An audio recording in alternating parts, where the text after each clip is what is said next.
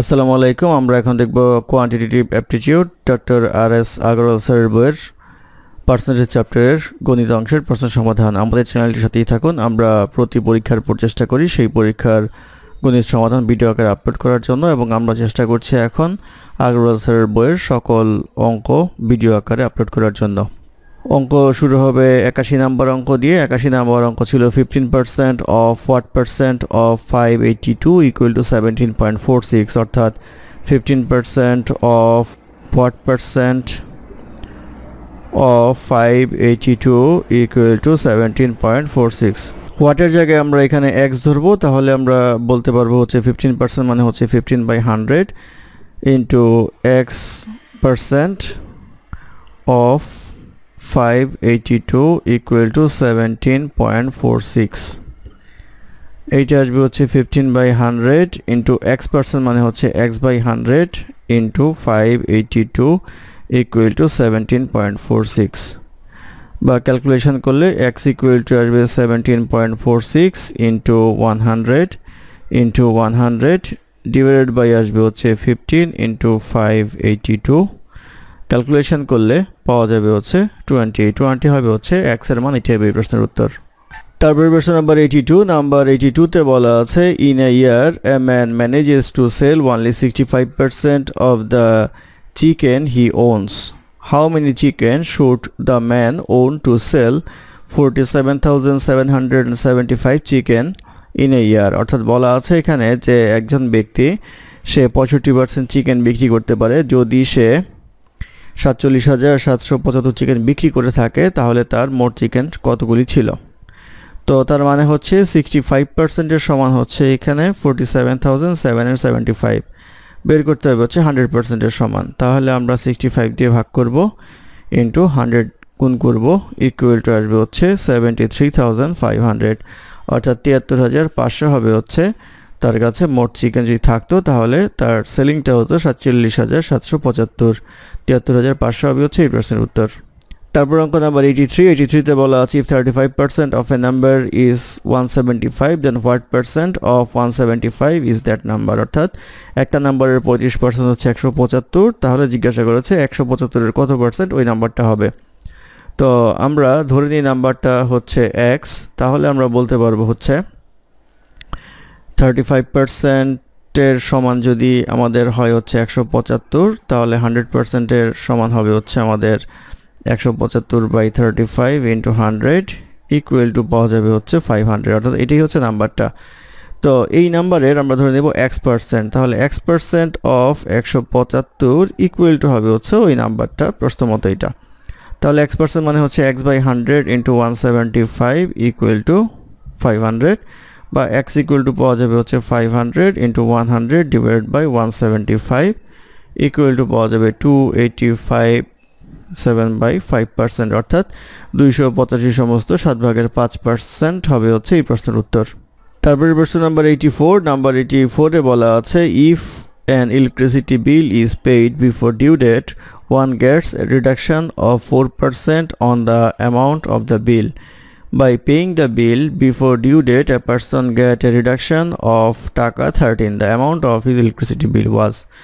একদমই সোজা একটা অঙ্ক। 4% রিডাকশনের জন্য তার এখানে কমে হচ্ছে 13 টাকা, তাহলে 100% এর জন্য কত হবে সেটা বের করলেই হয়, divide by 4 into 100 equal to আসবে হচ্ছে 325 টাকা, অর্থাৎ 325 টাকা হবে হচ্ছে মোট বিল। এটাই হবে এই প্রশ্নের উত্তর। তারপর অঙ্ক নাম্বার 85। নাম্বার 85 এ বলা আছে in an examination x secures 58% marks and y secures 105 marks less than x. If the maximum marks were 700 then what percentage of marks did y secures? তো জিজ্ঞাসা করা হয়েছে যে x 58% নাম্বার পায়, y x এর চেয়ে 105 নাম্বার কম পায়, তাহলে ম্যাক্সিমাম নাম্বার যদি 700 হয়ে থাকে তাহলে y কত পার্সেন্ট নাম্বার পায়? তো আমরা x এর নাম্বার হিসাব করি, x পায় হচ্ছে 58% অফ হাইস্ট নাম্বার হচ্ছে 700, অর্থাৎ 700 মার্কের পরীক্ষা, ইকুয়াল টু আসবে হচ্ছে 406, আর y এর মার্কস হিসাব করলে আসবে হচ্ছে 406 থেকে 105 কম পায়, 105 বিয়োগ করলে আসবে হচ্ছে 301, তাহলে 301 পায় হচ্ছে y। তাহলে 301 যদি y পায়, সে পায় হচ্ছে 700-র মধ্যে ইন্টু 100% হিসাব করলে আসবে হচ্ছে 43%। 43% হবে হচ্ছে এই প্রশ্নের উত্তর। তারপর প্রশ্ন নাম্বার 86, নাম্বার 86 এ বলা আছে miss Puja invest 13% of her monthly salary that is 8554 in mediclaim policies. Later she invests 23% of her monthly salary on child education policies. Also she invests another 8% of her monthly salary on mutual funds. What is the total annual amount invested by Mr. Pooja? তাহলে আমরা এখানে দেখব যে পূজা কতটুকু invest করে সেটা আমরা আগে দেখি। পূজা ইনভেস্ট করে হচ্ছে আমাদের প্রথমে 13%, তারপরে করে হচ্ছে 23%, তারপরে করে হচ্ছে 8%, এই সব মিলিয়ে আসবে হচ্ছে 44% ইনভেস্ট করে। আর এখানে বলা আছে 13% ইনভেস্টমেন্টের সমান হচ্ছে 8554 টাকা। তাহলে 44% ইনভেস্টমেন্টের সমান বের করতে হবে, divide by 13 into 44 equal to আসবে হচ্ছে 28,952 টাকা, অর্থাৎ 28,952 টাকা হচ্ছে তার মান্থলি ইনভেস্টমেন্ট। এখানে জিজ্ঞাসা করা হয়েছে what is the total annual amount invested. তাহলে বছরের ইনভেস্ট হিসাব করলে 12 দিয়ে গুণ করতে হবে এটাকে, 12 দিয়ে গুণ করলে আসবে হচ্ছে 3,47,424 টাকা, অর্থাৎ 3,47,424 হবে হচ্ছে এই প্রশ্নের উত্তর। তারপরে প্রশ্ন নাম্বার 87, নাম্বার 87 এ বলা আছে Nupur invest 89,856 which is 26% of her annual income in mutual funds. What is her monthly income? তো এখানে দেখা যাচ্ছে যে 26% এর সমান হচ্ছে 89,856 টাকা। তাহলে 100% এর সমান বের করতে গেলে divide by 26 into 100 equal to পাওয়া যাবে 3,45,600 টাকা। তো এটা হচ্ছে তার অ্যানুয়াল। তাহলে মান্থলি চেয়েছে আমাদের প্রশ্নে 345600 ডিভাইড বাই 12 ইকুয়াল টু আসবে হচ্ছে 28,800, অর্থাৎ 28,800 হবে হচ্ছে এই প্রশ্নের উত্তর। তারপর প্রশ্ন নাম্বার 88, নাম্বার 88 এ বলা আছে David and his wife each receives an 8% annual raise. If David receives A raise of Taka 800 and his wife receives a raise of Taka 840, what is the difference between their annual income after their raise? তো আগে আমরা difference of their annual ইনকামটা বের করি। তাদের যেহেতু বলা আছে 8% এর জন্য ডিফারেন্স হয়ে যায় হচ্ছে একজন থেকে আরেকজন 840 মাইনাস 800 ইকুয়াল টু 40 টাকা ডিফারেন্স হয়ে যায়। তাহলে 100% এর জন্য ডিফারেন্স কত হবে? 100% এর জন্য ডিফারেন্স হবে 40/8 ইন্টু 100 ইকুয়াল টু আসবে হচ্ছে 500 টাকা ডিফারেন্স হবে অ্যানুয়াল স্যালারিতে বেসিক অবস্থায়, অর্থাৎ বেজ অবস্থায়। এখন জিজ্ঞাসা করা হয়েছে annual salary raise after raise কত হবে, বাড়ার পরে কত হবে। বাড়ার পরে দেখা যাচ্ছে যে একজনের হয়ে যাচ্ছে হচ্ছে 800, আরেকজনের হয়ে যাচ্ছে হচ্ছে 840। তাহলে এই পার্থক্যটা যেটা পাওয়া যাবে সেটা পাওয়া যাবে হচ্ছে 40 টাকা।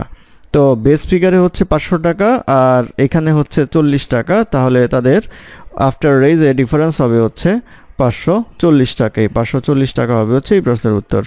তারপর প্রশ্ন নাম্বার 89, নাম্বার 89 এ বলা আছে if the average of A number is 75% and is 25% is 240 then the number is। তো একটা নাম্বারের অ্যাভারেজ এবং তার 75% এবং তার 20% এর অ্যাভারেজ হচ্ছে 240। নাম্বারটা কত ধরে নিই, নাম্বারটা x।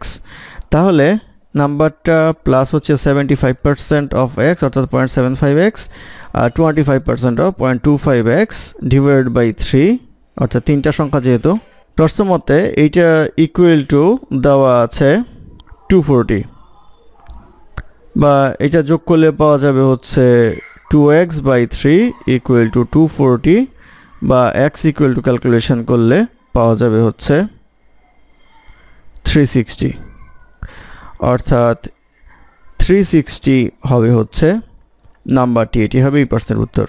তারপর প্রশ্ন নাম্বার 90, নাম্বার 90 তে বলা আছে company bought a total of 60 computers and 20 printers to modernize billing operations.